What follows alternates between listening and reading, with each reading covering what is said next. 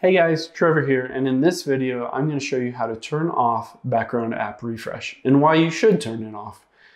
I'll walk you through the steps. It's pretty quick and easy. So on iPhone, the background app refresh allows apps to kind of refresh in the background, stay up to date. However, there are two big downsides to that.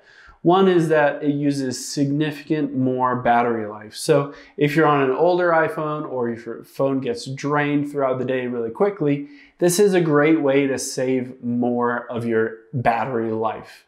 The second thing is they also use data in the background. So if you're walking around town and you're on kind of your cellular network, it'll use up your data on your cellular network if you have a limited amount.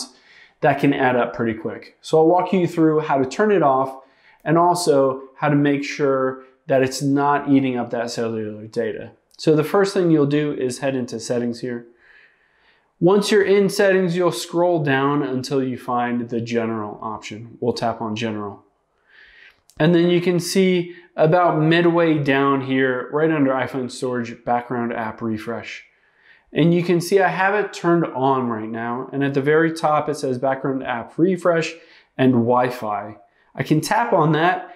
And this is where you can control whether you want to use just your Wi-Fi or just your cellular data. So if your primary concern is that it's using up your data in the background, you could just switch it to Wi-Fi.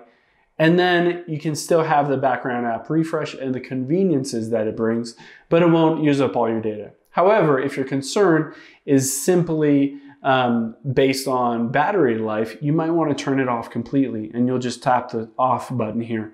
And you can hit back and you can see for all of the apps that you have installed on your iPhone, the background app refresh is turned off. Hope this helps. Let us know if you have any questions in the comments below. And make sure to subscribe. Thanks.